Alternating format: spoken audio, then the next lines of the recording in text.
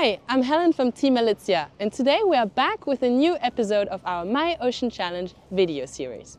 If you've been watching our videos, you will have discovered many incredible ecosystems, such as the beautiful coral reefs of Guadeloupe and the fascinating Atlantic forest of Brazil.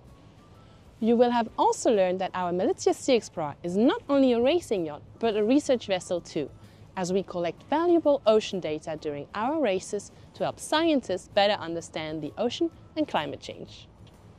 Today, I am taking you on a journey to discover how not only Boris, but also many ecosystems help scientists comprehend how our Earth and its climate have evolved. We call them climate detectives. To understand the world around us, scientists need data. Data is like little bits of information we collect to understand things better. Imagine we're trying to learn about the ocean and its temperature.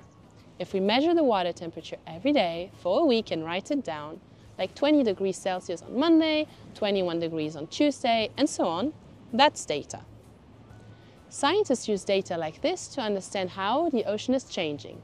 For example, if the water gets warmer over many years, it might be a sign of climate change, which can affect animals like fish and coral reefs. So, data helps us take care of the ocean and the planet.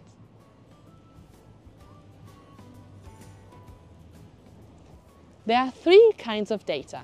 The first is direct observations. This means going out into the real world and collecting data by measuring things, usually with a special tool or device. You can measure many things, for example, temperature, rainfall, or how the ocean currents move. This can be done during field trips using research ships, weather stations, or even racing yachts like our Malizia Sea Explorer.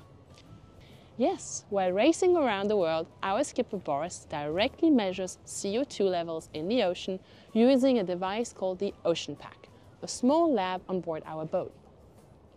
The second way scientists can study our world is by using estimated data. This happens when they can't measure something directly. For example, the ocean is so huge that it is impossible to take measurements everywhere.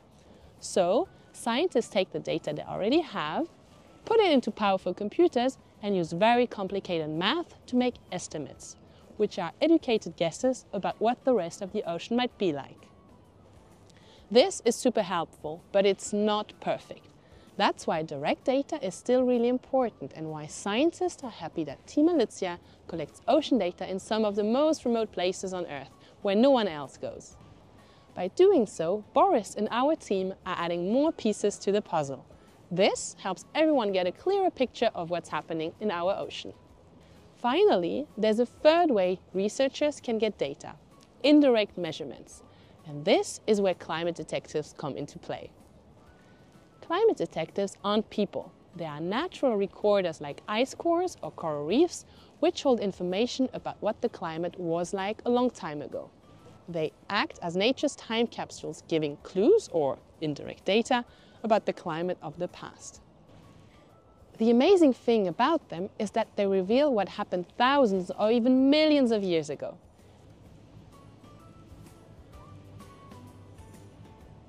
Direct data, like what Boris collects, shows us what's happening right now, or for only as long as people have been measuring things, just a few hundred years at most. But climate detectives can go way, way further back in time. So, who are these climate detectives, and what clues do they give us? Let's start with the one from the coldest places on Earth, high in the mountains and near the poles: ice cores. Those are long cylinders of ice that scientists drill out from glaciers or ice sheets. Inside these cores are layers of ice that have formed over the years. Those layers hold information about how much snow fell, what the temperature was like, or where the wind was blowing from. The ice also locks away tiny air bubbles, which trap gases from the atmosphere, such as CO2, and allow scientists to learn what the air was like in the past. They might even find volcanic ash trapped in the ice core, revealing clues about volcano eruptions. Another climate detective is sediment cores. These are tubes of mud or sand that scientists take from the bottom of lakes, rivers, or the ocean.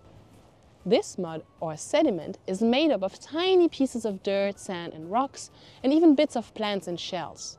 Over time, they get carried by wind, rivers, or the ocean and settle at the bottom, locking away information about what the climate was like tens of millions of years ago.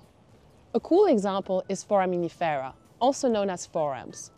Those are tiny creatures with shells that thrive in specific water temperatures or depths and fall to the ocean floor when they die.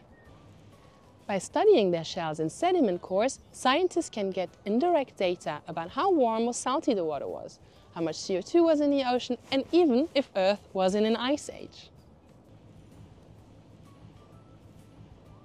Do you remember the coral reefs from our first video?